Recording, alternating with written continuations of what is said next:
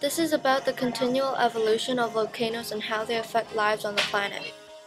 Volcanoes are formed in different ways. Most volcanoes are formed when two tectonic plates meet, which forces one plate to be subducted under the other. That causes a lot of pressure. Then the mantle squeezes out, causing a cone-shaped object, which is the volcano. Volcanoes erupt when pressure builds up inside the earth, causing hot molten rock from the mantle to push through to the surface. The lava that came out of the volcano hardens once it gets exposed to the cool air, hardens and makes the volcano bigger. It can be very dangerous when volcanoes are near civilization.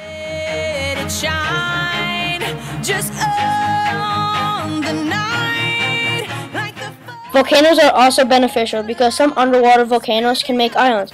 It makes islands because the lava that erupts hardens and forms islands. Soon the island gets vegetated and animals evolve on the island.